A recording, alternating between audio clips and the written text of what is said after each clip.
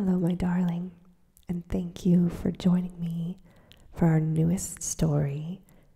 I'm very excited to begin The Sorcerer's Apprentice because it is the first time we'll be dipping our toes into horror. The story is dark and a little bit twisted and will definitely be the perfect narrative to give you very vivid dreams if you happen to drift off. And do not worry, this will be read chapter by chapter in 16 parts, so you'll have plenty of opportunities to listen and fall asleep again and again. A special thank you to Jacob for selecting The Sorcerer's Apprentice as our newest adventure. Jacob, you will find that your name has been added in as a replacement for our protagonist, Frank Braun, to give you a few exquisite tingles along the way. For all of my darlings out there, you can show me your support by liking, commenting, and subscribing. And for a limited time, if you reach out to me with a favorite fairy tale or classic, like the one we're about to read, I'll work your name into future readings as well. Now, please lay back, relax, and let all of your worries drift away. Relax your body. Relax your mind and close your eyes, and let me take you into a fascinating new world. Our story is The Sorcerer's Apprentice, also referred to as The Devil Hunters, written by Hanns Heinz Ewers in 1910. Chapter 1. Thou who seekest grace or beauty here, be warned, for in these pages hovers terror asleep, and from these covers grin horror, infamy, and fear. A quote by Saint Anthony. "Do come along with me," said Jacob. The old priest shook his head. "It's impossible," he answered. "Quite impossible." The small steamer on Lake Garda stopped. The two men followed the crowd ashore. Jacob looked for the porter of his hotel, found him at last, and beckoned to him and gave him his luggage receipt and handbags. Then he turned once more to the priest. "May I accompany your reverence?" "No, if you'll forgive me," said the old man. "I have to go to the rectory to attend to several things there first. But if you'll permit me, I'll look you up at your hotel tonight." "It will be a real pleasure," said Jacob. "I'll see you at supper then, Don Vincenzo." The priest shook Jacob's hand. "Yes, I will see you later then." Jacob walked slowly in the direction of the hotel, which lay close by the lake. He ordered himself a room, washed himself, and wrote a few letters. He took a walk and returned just as the dinner gong was sounding. Instead of going to the dining hall, however, he first went to his room. He shaved carefully and slowly, and then dressed for the evening. When he entered the dining room, the third course was being served. He found the priest sitting at a little table near the window. "I've made you wait," he excused himself. "It's a bad habit of mine." Jacob looked over the wine list and asked for his guest's advice. Soon he hit upon a brand of which the latter was very fond. That's strange, he laughed. Just what I prefer myself.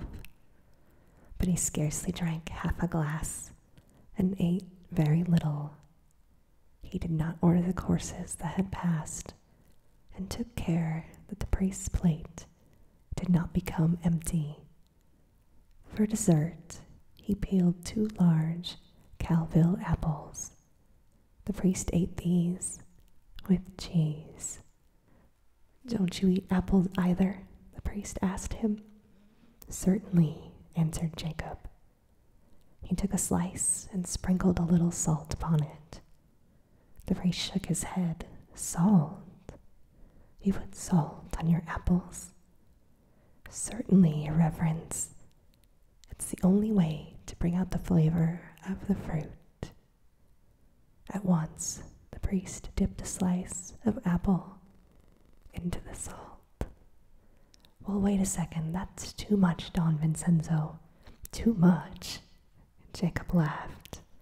The priest scraped some of the salt off. Is this better? Yes, that's better, replied Jacob. The old man tasted the morsel of apple. Ah, yes, you're right. The pure flavor becomes more definite. I'll note that, Doctor. I'll pass it on to our bishop in the near future. He knows how to value these fine little points. After all, one must get to the bottom of things. Oh yes, to be sure, Don Vincenzo, said Jacob. That's the first thing to do indeed.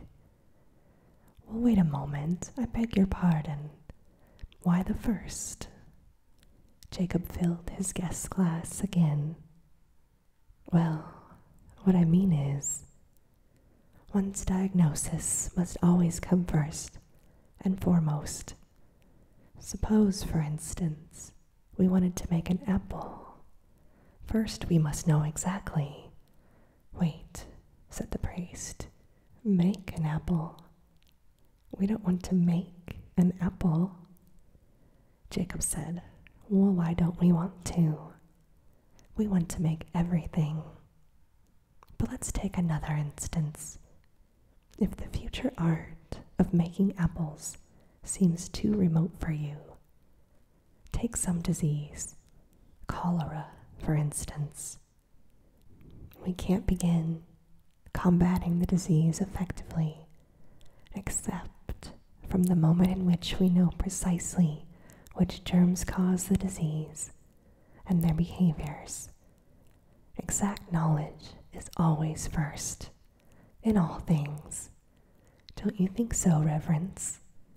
Oh yes, certainly. The priest emptied his glass. I understand what you mean now. But if you'll forgive me, my mind isn't quite satisfied at your sudden substitution of cholera for our apple. You wanted to make the apple, didn't you, Doctor? Just as we see it lying here or hanging on the tree. But cholera, your aim is just the contrary, to destroy it. You want to fight it, but surely not make it. Jacob smiled. Well, don't we? And why not, Your Reverence?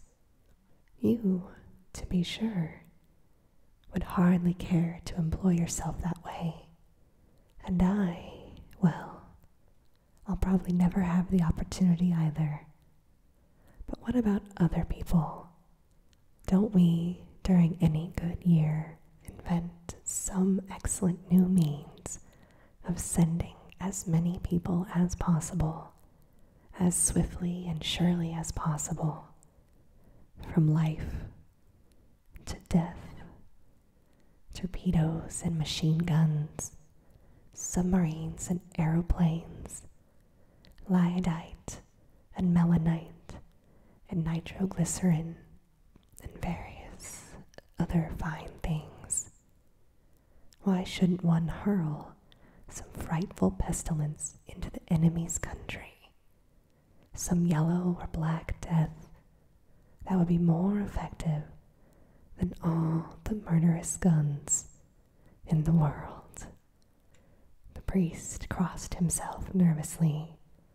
"Holy Mother of God," he said, "may all the good saints guard against it." Jacob nodded. "Yes, I hope so too. War is always stupid and has precious few aspects to which one can profitably turn one's interest.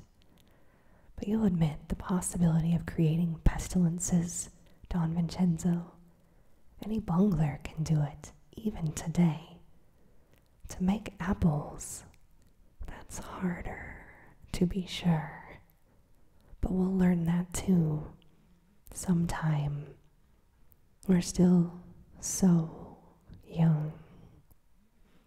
"Young, you say?" asked the priest. "Why, yes, your reverence. The earliest human being whose bones have been found lived scarcely 3.5 million years ago.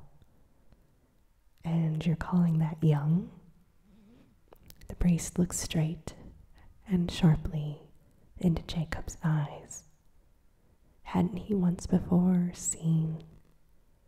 But surely he was mistaken. No, he had never seen this face before. But the expression reminded him, and he recognized it. Smiling, superior, captivating, despite any struggle on one's part. Once before, those features had frightened him. Somewhere in a picture, or was it some drawing in an old book?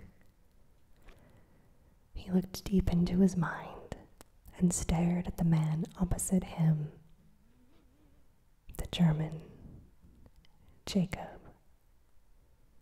His face was smoothly shaven, narrow and sun-kissed. The eyes were of no special color. They could have been blue or green or gray.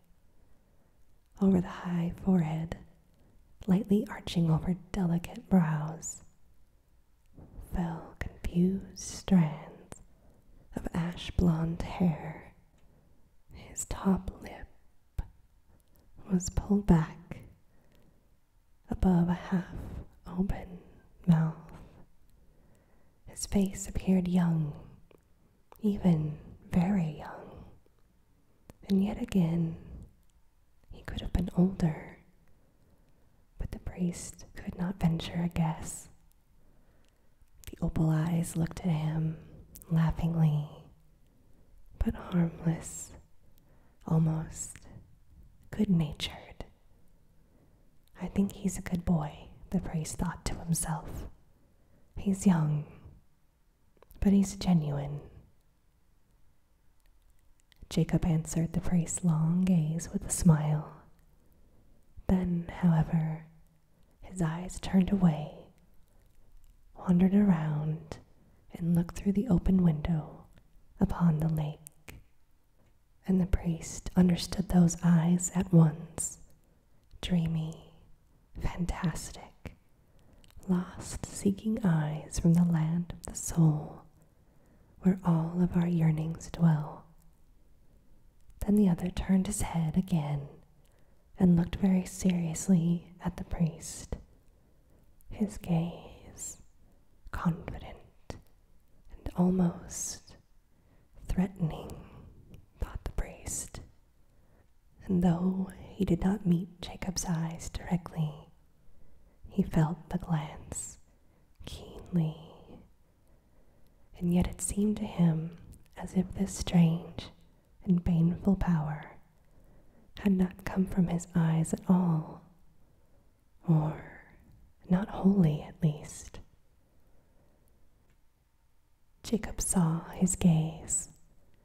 No, your reverence, you don't know me," he interrupted the priest's thoughts. "This morning when you came aboard at Sirmione, You saw me for the very first time." Jacob laughed at his own joke, and it was an unspoiled, healthy, youthful laugh. "What does this mean?" asked the priest, a trifle confused and yet calmed at the same time by Jacob's good-natured laugh. "Can you read thoughts? Is it so hard? You have a telltale face. But do drink some more now," Jacob said. He filled the priest's glass again. "Do you smoke?" He handed the priest his cigar case. "You know," Jacob said, "nearly all people have faces such as yours, and especially in the clergy, and it's difficult to change, but you look to me like an open book." "Well," said the priest, "thank God all men can't read that book." "You're quite right, Don Vincenzo," said Jacob. "The number of illiterates is frightful. But there we are again. Reading is the first thing. Knowledge. It is the act of sight, of perception, and only then comes the other, the writing. And in that is the creative act. No, that's not for us, dear doctor. Not for us priests, at least." "Ah, yet," said Jacob, "I know one who could do it well." "A priest?" "Yes, a priest like yourself. More than that, your namesake. I am sure you know him." The priest thought for a moment. "Vincenzo? Vincenzo Alfieri? Surely you don't mean Father Vincenzo Alfieri of Padua?" "That's the very one I mean," said Jacob. "And you know him?"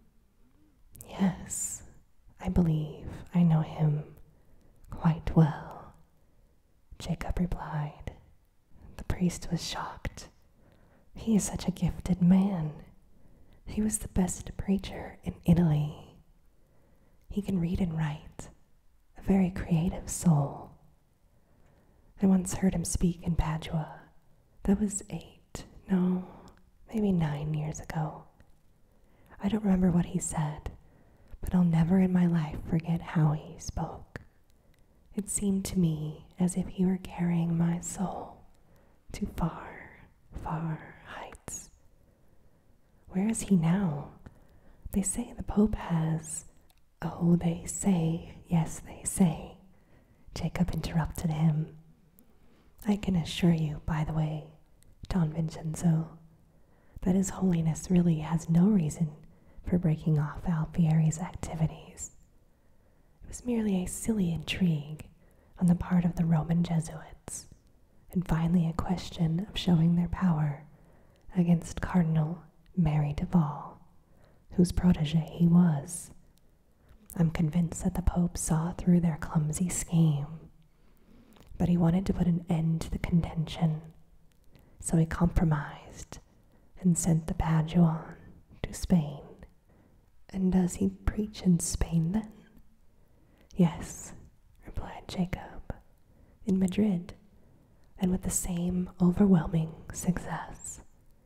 And I tell you that the moment which he creates is no danger at all to the Church. He helps the Church, rather. Imprison him in a cloister for 6 years, and there may arise in him a Mahomet or Luther. He reads, but he understands only a little of what he reads, and so he writes dusty books thumbed over many times." The priest looked at Jacob without understanding. "Alfieri writes? Why, what does he write?" Jacob laughed, almost to himself. "Why, he writes nothing, of course, but he creates Only what he creates is dusty and stale. It's poor stuff and harmless. But in all events, he works creatively, and for that reason, I love him. The priest nodded at this. Very well, doctor, but what in the world does he create? Jacob leaned forward across the table. He rested his elbows on it and stretched his hands slightly forward. Don Vincenzo again felt the gentle compulsion of those strange eyes, but his own imprisoned glance rested on Jacob's hands. They were large, strong hands, hands like the horrible paws of a beast of prey. His fingers, spread apart, were narrow, but bony and thick at the joints. Inexorable hands which could wind themselves around the throat like ropes. Strong, wild, pitiless, fearful hands. The impression came from them even more than from Jacob's eyes.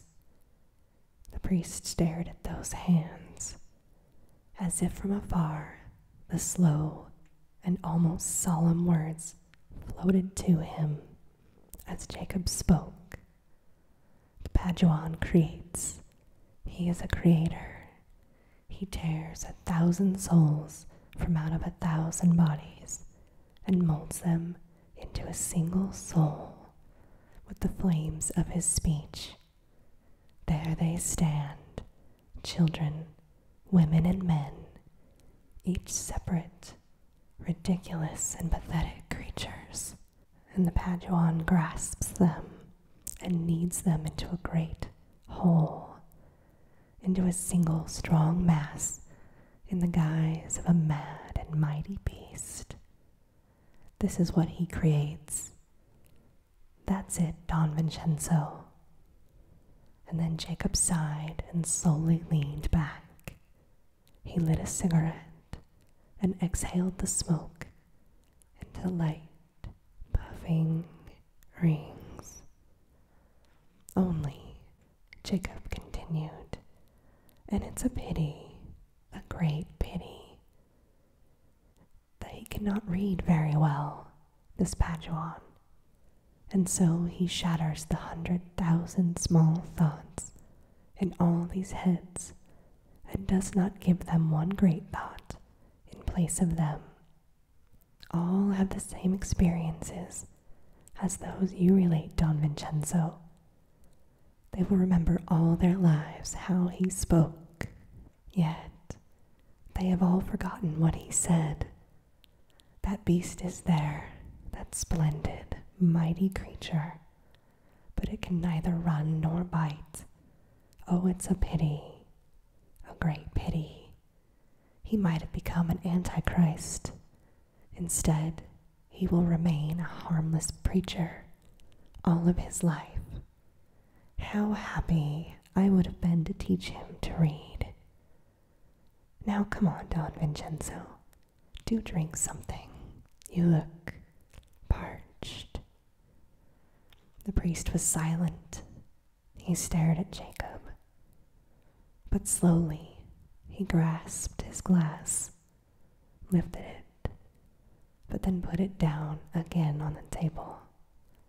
Softly he asked, "Doctor, are you a Catholic?" This question came swiftly, suddenly. Jacob, however, did not hesitate to answer. "Not at this moment," he said. "Who knows what I may be someday." He drummed gently on the tabletop with his fingers. "But let us not discuss that, Don Vincenzo. We won't contend about religions. This morning, on this streamer, I addressed you, an utter stranger, and you gave me some information in a very amicable manner. it would be very ungrateful of me to involve you now in the kind of dispute that always becomes vexatious. Oh, no, no, no, the priest laughed. I'm surely not afraid. I stand on firm, solid ground. Oh, do you think so? Asked Jacob. The German's voice was taunting, and yet somehow compassionate. You stand just where Alfieri stands. This ground looks hard as the stone of your mountains, and yet it is as impalpable, a mixture of loose, nebular spots. Ah, firm ground. Just give this man an immovable point on which he may stand, and he will lift all Rome straight out of its hinges. It is always the same, to have the great cognition. That is the secret. The priest was frowning. I don't understand you, doctor. I believe you, Jacob answered, but hadn't we better drop this subject? I asked you to point me to a quiet, lonely place in your parish where I might stay undisturbed for a few months. You mentioned Val di Scodra. Yes, I did, the priest answered, a little concerned. Well, tell me, said Jacob, is it quiet there? Yes. Is it lonely there? Oh yes, it's lonely. You will find no more remote village in the entire world. Jacob stretched out his hand across the table. Don't be angry with me, Your Reverence. We are all miserable sinners. Jacob's expression was so harmless, so good-natured, that the priest couldn't help but laugh. He took the hand before him and shook it strongly. Oh, I'm not angry at you, doctor, but I did give you all possible information this morning. Jacob nodded, and I know it all quite exactly as well. Unfortunately, I do have an excellent memory, and so I'll soon be living with the good innkeeper, Peppino Raimondi, and, well, hey now, why don't you come along, Don Vincenzo? You were telling me that you were on a trip of inspection through your parish. Aren't you going to visit this village? It becomes your congregation in the narrow sense, and is your native village, am I right? The priest interrupted him. Why, after all, would you want me to come along? Why? Asked Jacob. It's a whim. I beg your pardon. I'm planning a piece of work. I must tell you that I am a writer, and for this purpose I need a quiet hole in the mountains. I want to work there, or, who knows, maybe I won't. In all events, I want to be quite alone for a few months, quite alone with myself. Now the plunge into that condition is just like the plunge into an icy bath. You stand there, you hesitate, you wait another minute or two, and then you take that plunge. You see, Don Vincenzo, if you travel with me, I'll have your company for a day or two before I take my cold plunge. Your health, doctor. The priest laughed merrily and drained his glass. You want me to act as a comfortable bathrobe for you? Unfortunately, it can't be done.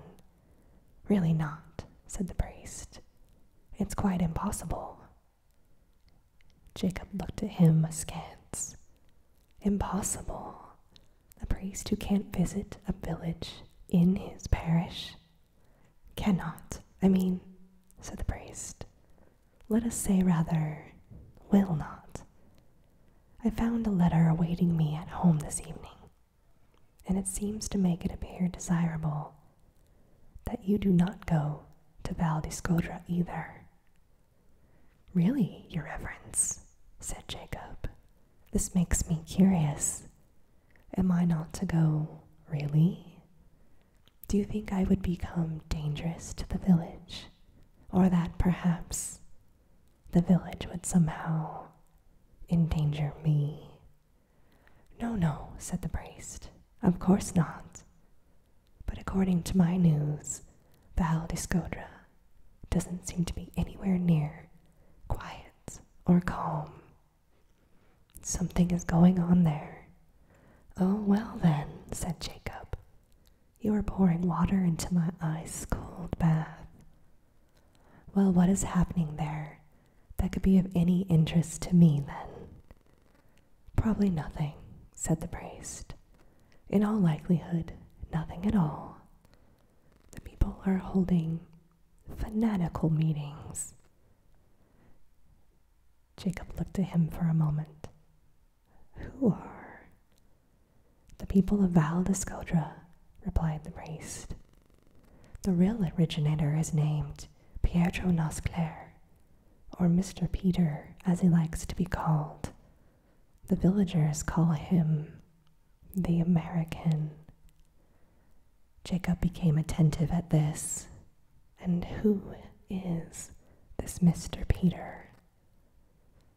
Let me tell you the things as they happen, Doctor, the priest replied, and then you will grasp the connection at once. You must know that a great many people in our poor mountain villages emigrate to America annually. In the entire Trentino, there is no other section from which so many go. Most of them remain over there, but a few cannot forget the old homeland after all. They return as soon as they have earned money enough to buy a piece of land here. Peter Nosclair is such a one. 30 years ago, when he was 16, he emigrated. First, he lived in New York, then in Chicago, and finally somewhere in Pennsylvania.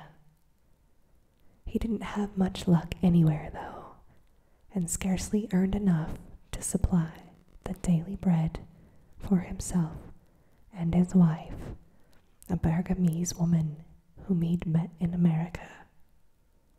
It is fortunate that they had no children, and now it seems that there, in Pennsylvania, he was brought into contact with a fanatical sect which he joined, at first probably from purely material motives.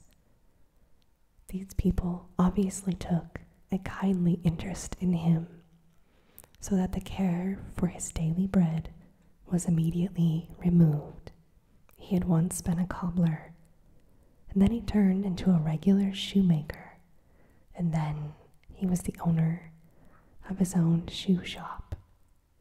Then his great stroke of luck came on the occasion of a lottery which the congregation arranged in order to raise funds for a new church.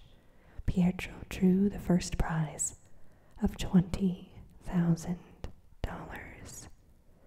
He stayed there another year, but with the deeply rooted prudence of our mountaineers, he could not make up his mind to invest his wealth in any business. In addition, nostalgia for his own home troubled him more than ever. So he came back. He didn't stop anywhere, returning by the same route, by way of Amsterdam, Munich, and Vienna, over which he had gone so many years before. Even here, he only remained one night in the city, and then traveled to his ancestral village. There he soon found a farm that he could buy, and he has been living on it now for 3 years. Jacob laughed at this story. Okay, well, and your Mr. Pietro now passes his time at home spreading the strange doctrine, which is so lucky for him, I ask. Yes, that's about it, the priest affirmed. It's no particular doctrine, by the way. I've tried, quite in vain, to discover what the man is really driving at. You see, he lives there on his farm and hasn't a thing in the world to do. At my advice, he invested his money in government bonds and a bit of farming, of which he knows nothing, as well as the household is taken care of by his wife, and they also have the help of a manservant and a maidservant. At first he busied himself with his little garden. He also opened a little shoe shop, but both together don't take up an hour of his day. So the memories of his brethren in Pennsylvania came over him. How did he start? Asked Jacob. The priest replied, he held devotional meetings in his own house, and then he gradually attracted others, day laborers who worked for him, or people he had loaned money to. You understand, he was a leader of sorts of his village, and is respected. Everyone is anxious to please him. Well, tell me then, said Jacob, what does he preach? The priest replied, repentance. He leads the people in congregational prayer and singing. They're all bored to death in their forlorn village the minute they stop working. So the Americans' meetings form a very welcome change. More and more people flocked to them. Soon his own room grew too small, and now he has built a big barn as a proper meeting house. Did he and his sect secede from the church in due form? Asked Jacob. Secede? God forbid, replied the priest. It seems that among his brethren in America, too, none gave up his church connection, whether he was a Protestant, a Catholic, a Quaker, or a Methodist. I have talked it over with Pietro several times. He isn't really clear in his own mind as to the aims of the congregation in Pennsylvania. He uses the same phrases constantly, speaking of repentance, of sanctification, even here on earth, of fighting the devil, and similar things. And for these purposes, the Catholic Church alone does not seem to suffice for him. Does he openly oppose any of the rites and sacraments of the Church? Asked Jacob. Yes and no, replied the priest. He says, for instance, confession is an excellent thing, but it isn't enough that one whisper one's sins into the safe ear of the priest. One must find the courage to confess them in public assemblies. That is the only way one may succeed in banishing the evil spirit. The devil, he says, creeps around everywhere on earth, and one must drive him away with song and prayer. Why, interrupted Jacob, that's quite in the manner of the Salvation Army, Don Vincenzo, and it doesn't seem to me to be acting quite in the spirit of the Church. And for you to be entirely inactive and simply look upon until the movement becomes unmanageable. Now, said the priest, you don't know our mountains, dear doctor. If you did, you would pass a different judgment on me, to pay no attention to it, to let the people have their own way. That is the only thing we can do in this case. These people you see grow up deep in their valleys, surrounded on all sides by mountains that grow into the clouds. The steep walls oppress them. They live there as if in a narrow prison. Their world is infinitely small. They never see the horizon, and their glance never goes beyond that deep and narrow hole. And so they grow up, generation after generation. Their poverty is stricken. Life is narrow, small, and surrounded by walls of rock. Go there, and you will see how right I am. And each has some infirmity. One is crippled in body, another is crippled in soul. They grope around like blind men and have so forgotten the nature of life that they do not recognize it, even out in the great, wide world. Pietro was in America for 30 years and knows no more of it than this bottle sitting on this table. It is as if the mountains have pressed upon the spirit of this folk, weighed it down, and held it in an iron vice for centuries. He interrupted himself with a smile. And now you are about to ask, and you yourself, Don Vincenzo, aren't you from there too? I wouldn't have asked that, said Jacob. Oh no, replied the priest, but you thought it all the same. Confess now. I thought it perhaps, Jacob replied. I knew it, the priest continued. Yes, I am from Val d'Escodra myself, and therefore I know the people there better than anyone else. But I was taken away when I was a small boy, down to the Great Plain, and even here, by the lake you see, there is a different race.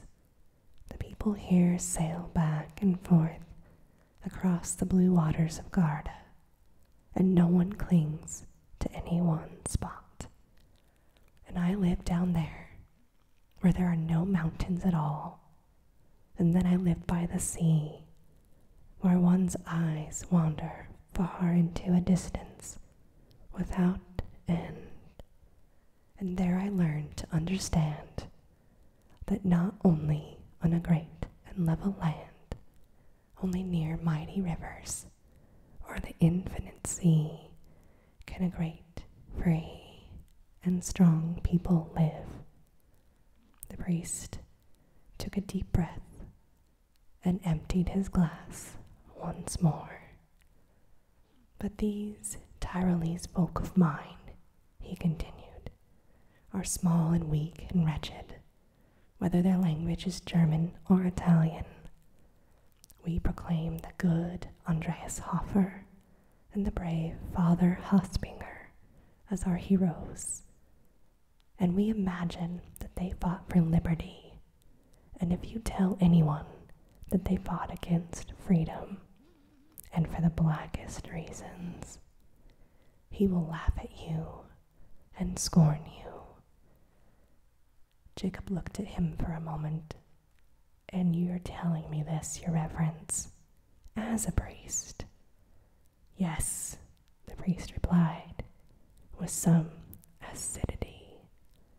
I am a priest, true, but above all, I am an Italian, even if I am a subject of the House of Habsburg, and the nation whose language I speak, the people of the plain and of the sea, won liberty, and they won unity only with the help of France, and always in a struggle against Rome and Austria.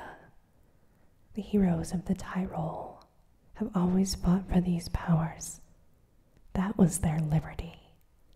Even today, after a lapse of 100 years, they tell of the good Emperor Francis. And yet that was the same ruler who once said, "People, what are people? I know nothing of people. I recognize only subjects. Jacob laughed lightly at this.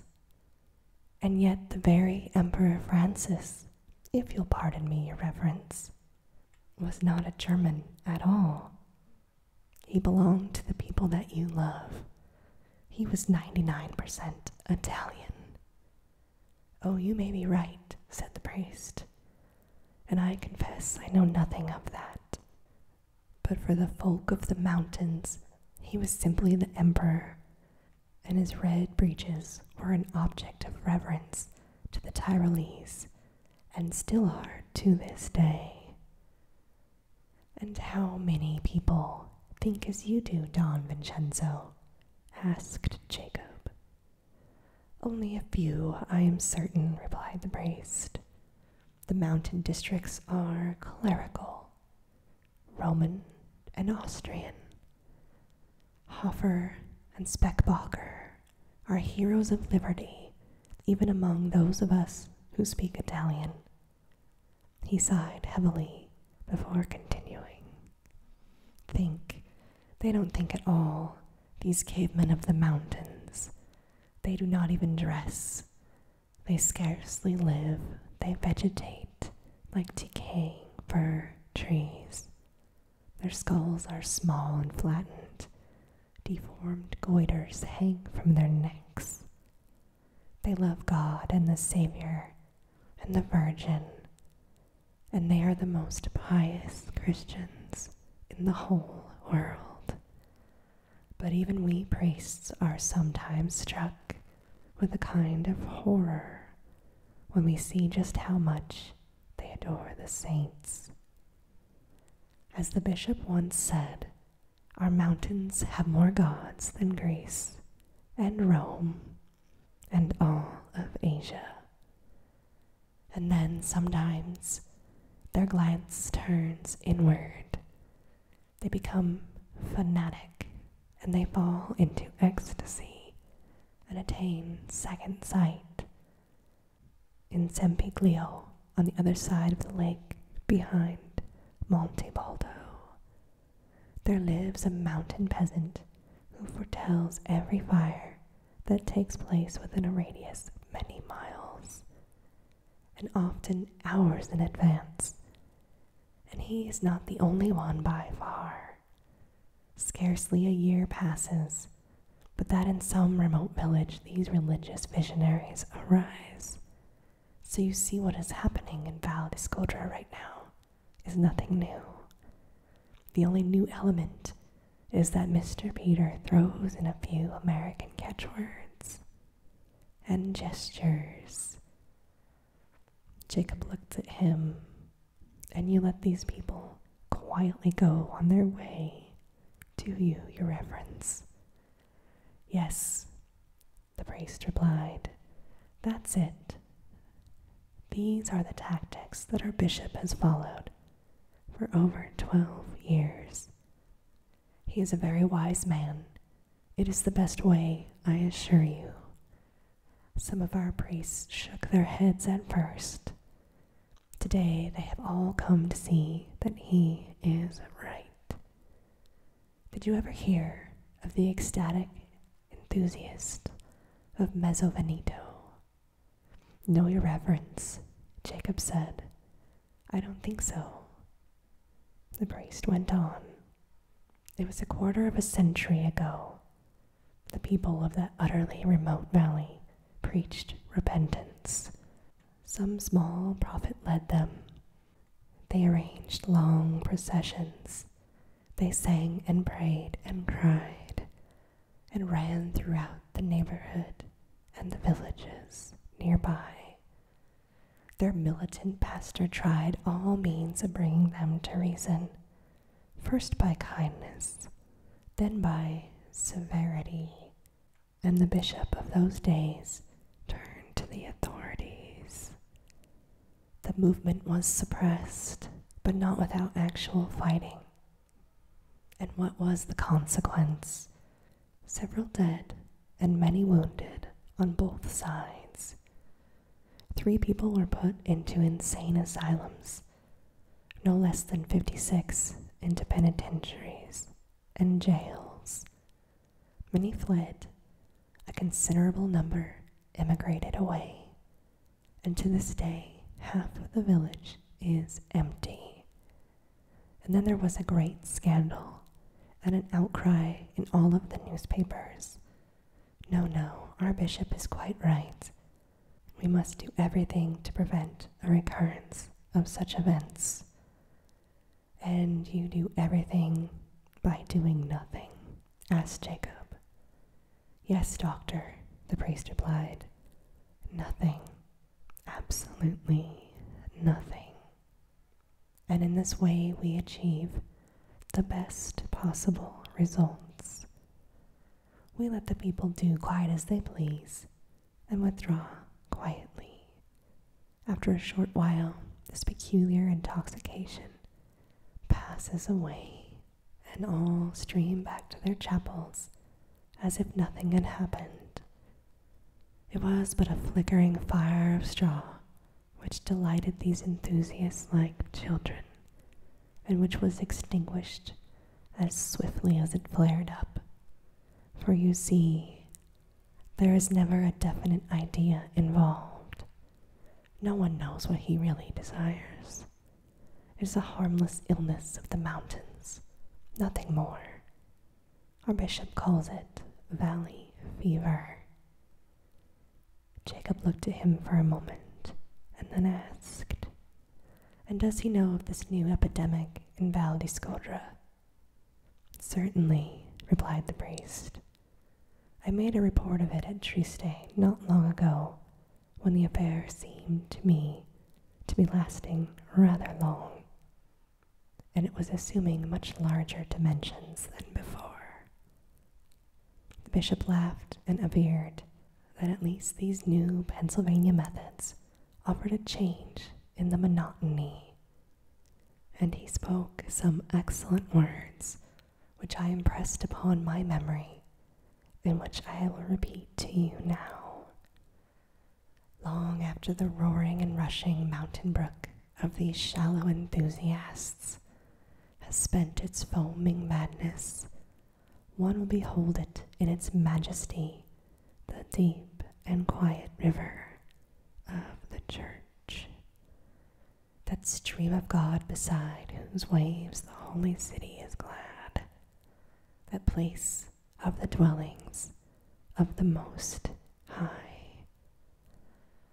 Thus, said the priest, my bishop spoke to me and urgently advised me to be sure to remain calm. For every pressure, he said, only causes a stronger counter-pressure to arise. It has been months now since I was there. The last time I celebrated Mass in their church was for one person, or, if you prefer, 1.5. For Mr. Peter now holds meetings on Sunday mornings, and of course, they all prefer him. My congregation consisted of Teresa, the daughter of the landlord. I recommended the girl to you as her confessor. The landlord himself was there, but he only counts as half, for he is really an unbeliever who never usually attends Mass. He only came along that time out of courtesy, so to speak. A little too, perhaps, from a spirit of opposition to the American. It wasn't much of a sacrifice on his part, for he is very hard of hearing, and assuredly didn't understand a word of what I was saying. By the way, his coming had a rather unpleasant consequence for him. He was mayor, but at the recent elections they chose the American. That's what Teresa has just written me. She's my little spy right now in Val di Scodra. The priest took a letter from his pocket and looked into it. The same thing, he said, over and over again, and the end is not in sight. 4 times a week they have great meetings of repentance, with singing and with tumult of all kinds, with wild instruments. That's another one of those American inventions that my dear nephew has introduced. Wait a moment, said Jacob. He is your nephew, Don Vincenzo? Yes, said the priest. Didn't I tell you that before? Pietro is the child of my only sister.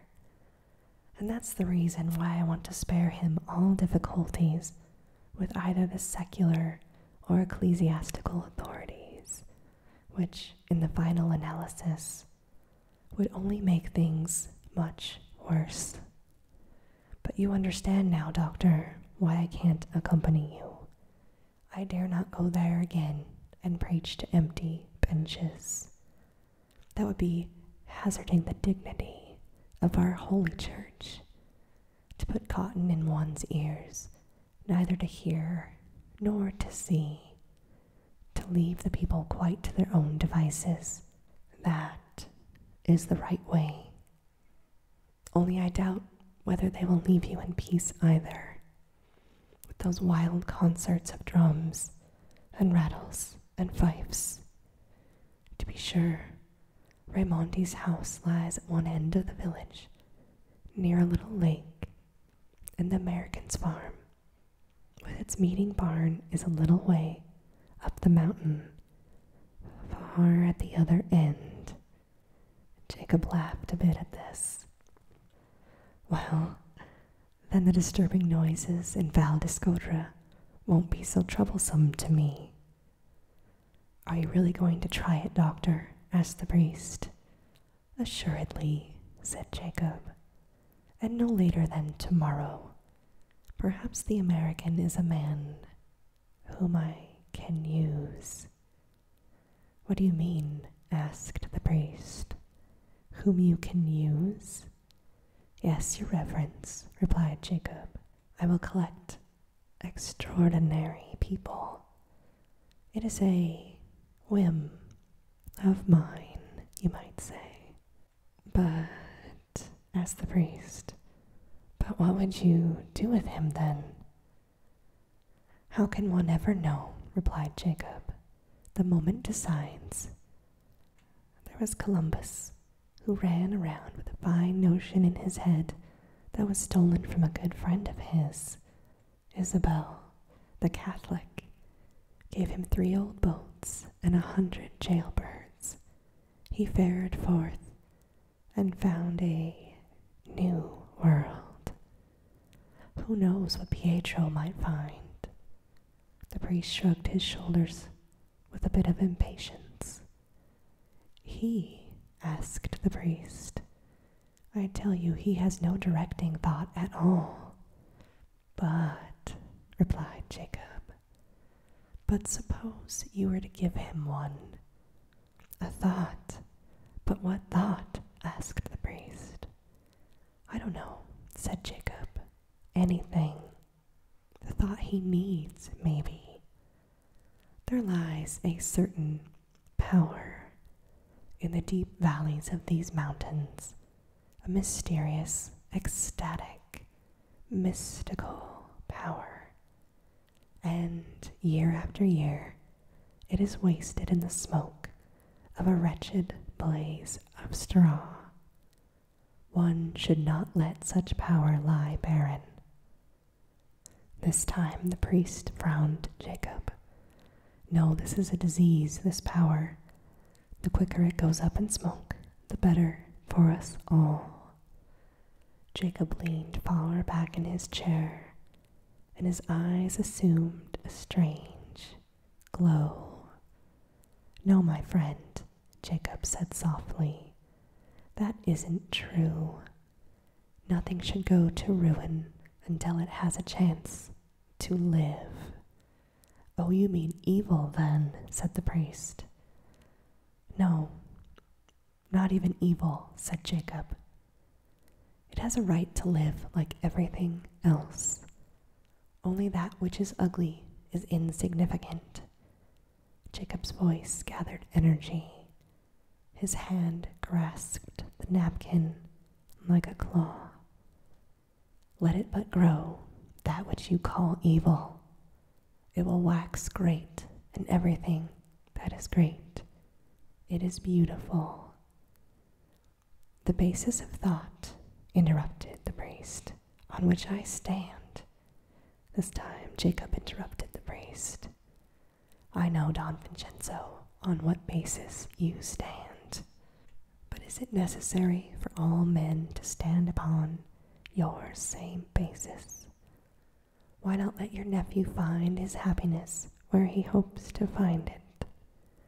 Why should one wish this flame to be extinguished because it can find no further fuel? Why shouldn't one throw more fuel upon it, beams and tinder, so that the flame may flare up out of the valley and rise like a red torch far out of these mountains and into the clouds? The priest shook his head. That's all very well, doctor, only my poor nephew will never understand your meaning. Jacob looked at him. His voice was serious as he replied, He doesn't even need to understand. If only he becomes capable of that creative act, if only he can weld his mountaineers into a single mass, as the Paduan preacher did. I want that beast, that mighty beast, Don Vincenzo. Trust me, I will teach that beast to bite. The priest crossed himself at this. May God himself forbid it. Gently, Jacob leaned across the table. Ah, do you think so, your reverence? Well, in that case, one must just knock at another gate. The priest jumped up, and his voice was shaky when he replied, What is it you say? But the priest received no answer. His lips trembled a little, as did his hands. He conquered his excitement with difficulty. With eyes wide open, he stared across the table at Jacob. Will you answer me one question, doctor? Assuredly, replied Jacob. Well then, said the priest, who are you? And then Jacob stood up. A bright and childlike mirth lit up his face. Who am I? He answered. I'm no one very special at all. My name is Jacob Braun, and I can read